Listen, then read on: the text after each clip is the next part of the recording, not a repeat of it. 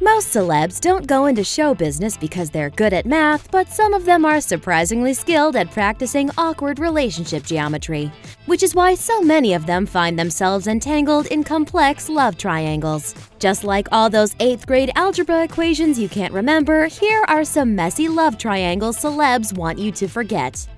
Angelina's first long division test. Everyone knows about the legendary love triangle of Angelina Jolie, Brad Pitt, and his first wife Jennifer Aniston. The ripple effects of that rift are still rumbling throughout the celeb sphere.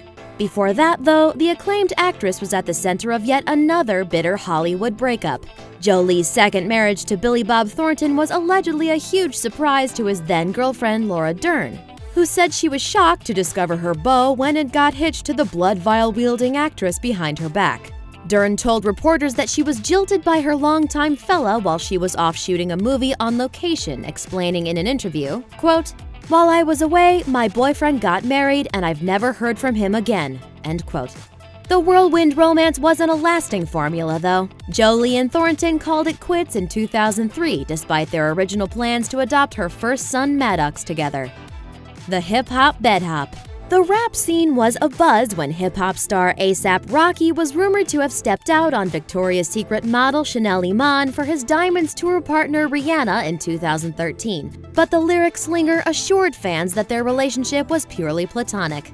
Once he and Iman called off their engagement in 2015, though, the buzz began anew that he and Rihanna had taken things to another level.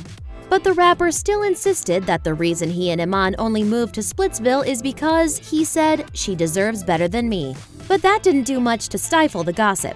1 + 2 = what, mathletes? That's right, a 0. Boy, bye! Forget about the saga of Becky with the good hair. Let's talk about Lyndall Locke, who's better known as Beyoncé Knowles' ex than his own name. Locke dated Beyoncé for years during her teens and has never made any bones about the fact that he regrets losing the love of his life to Sean Jay-Z Carter. To hear the rumor mill spin, Locke may have been more involved in the married couple's early love story than they ever let on. In a biographical tell-all book, celeb writer J. Randy Taraborelli revealed that even when Carter began courting Knowles back in their earliest days in 2001, she was still not completely done with her first flame.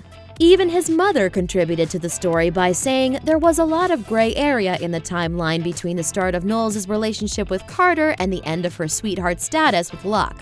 In either case, Locke's left kicking himself over his loss because, let's face it, this is Beyoncé we're talking about. Jay-Z's a lucky dude. I mean, he's got a good one. It's The Climb. Before the Hunger Games hunk Liam Hemsworth called it quits with his then-fiancé and former The Last Song co-star Miley Cyrus, he was rumored to show some interest in Mad Men star January Jones. Jones's rep denied she had any part in the ending of Cyrus and Hemsworth's longtime relationship. But the fact that the two were spotted leaving an Oscars party together and he was said to be sexting her shortly before the pair's breakup announcement certainly raised some eyebrows. All's well that ends well, though, because Cyrus and Hemsworth rekindled their off-screen romance in early 2016. What happens in Canada stays in Canada. This one's so complicated it's more of a love rectangle, or a love parallelogram or something.